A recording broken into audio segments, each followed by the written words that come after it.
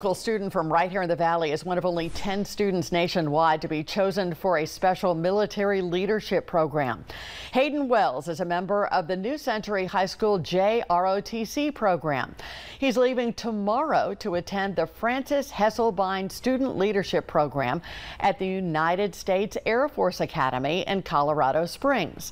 The program is organized by the Military Child Education Coalition.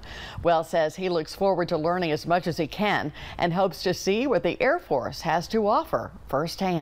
In the future, after high school, I plan to become an engineer, but I want to attend the U.S. Military Academy at West Point. I think that given the hopefully military future that I choose to pursue, this will help shed some light into the Air Force side of things. As of right now, I've only seen the Army side of things with Army JROTC.